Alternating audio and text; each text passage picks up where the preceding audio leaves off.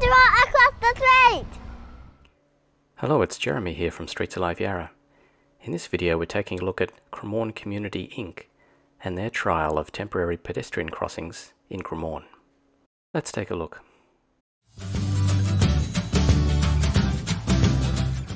Good afternoon, I'm Gary Shadforth. I'm part of the Cremorne Community Inc.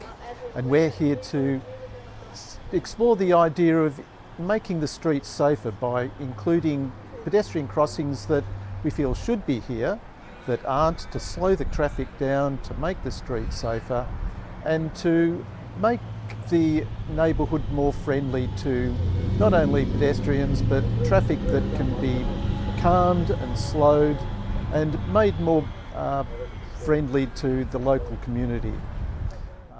The temporary pedestrian crossings were installed using stencils and spray chalk, which is a typical method for tactical urbanism. Crossings were installed on Balmain Street and on Cremorne Street. Cremorne residents were invited to test the pedestrian crossings and give their feedback.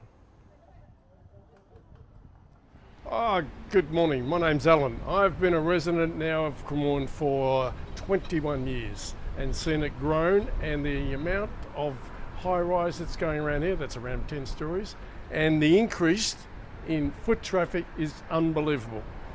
Therefore, we need some more pedestrian crossings around the place to try and control the flow. So that's my opinion. Please bring it on, Council. Yes, look, I'm highly supportive of anything like this. Traffic is terrible in Richmond, and anything that alleviates that for local residents is long overdue and very welcome. The pedestrian crossings received plenty of smiles and thumbs up. Hi, I'm Councillor Edward Crossland and I'm really excited to be with the community today, having a chat about how we can do things differently with our streets, looking at temporary interventions and what we can do longer term to make streets better places for people. Hello, Councillor Landis, why are you here today? I'm here today to support the residents of Cremorne who are demanding greater priority for pedestrians on the road spaces in the precinct. How did you feel with the temporary crossings that we installed? I think they're great. I think it's a fantastic initiative, and I think it demonstrates very clearly that there's a need for that pedestrian priority, and that cars can understand that maybe pedestrians have a greater say on the road space than themselves. How do you think walking, cycling and driving is going to change in Cremorne over the next 10 years? I think it's a very contested space already, and I think there is a demand to try and sort of increase, as I said, priority for the pedestrians and for cyclists, and maybe sort of soften the sort of presence that cars have in the space. And do you have any message that you would like to say? Oh, just well done on the residents of Cremorne on this initiative. I think it's fantastic. Go.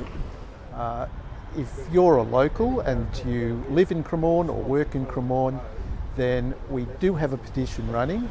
We did have crossings further up the street in Cremorne Street that have been removed, that were temporary crossings, which were very successful in calming the street and the traffic and making it safer. And we think it would be appropriate to reintroduce some of these crossings. Thanks to Cremorne Community Inc. for hosting the event. Do you like our advocacy work? If so, show your support by tapping the like button, subscribing to our channel, and volunteering to be a champion for your local street or neighbourhood. If you can, consider donating using the Buy Me a Coffee feature on our website. Till next time, travel safe.